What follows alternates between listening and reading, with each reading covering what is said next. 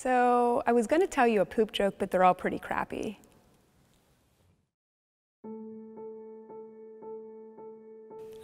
Running is different. I'm not a fan of running. I thought running was one of the strangest things in the world. There's so much more I can be doing in 4 hours and watching the person running in front of me sweating the same as I was up and down hills. I actually started running about 4 years ago, and it was a friend of mine had decided she wanted to run a 5K. I got into running through my brother. My brother Tom was diagnosed with Crohn's when he was about 16 years old.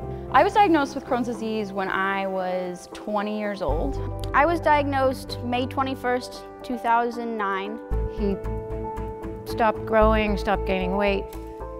He wasn't running to the bathroom in school, but that was because he wasn't eating at all. I call it his game face. It didn't really hit me how much life would really change until he looked down and was like, holy crap, what is this thing coming out of my stomach, like hanging off of me? At that time, prior to actually being diagnosed with ulcerative colitis, I had absolutely no idea what was happening to my body. When I was first diagnosed, I didn't talk about it. I think for that reason it was harder for me to deal with. After he was diagnosed, he was selected to be an honoree for Team Challenge. So we decided to do Team Challenge. When I first heard about Team Challenge, I was like, that's it. It was an experience that completely changed my life.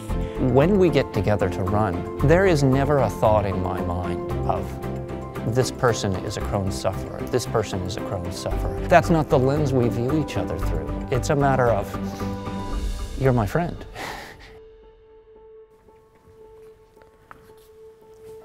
Hi, my name is Brett Diamond. My name is Mike Cavataio.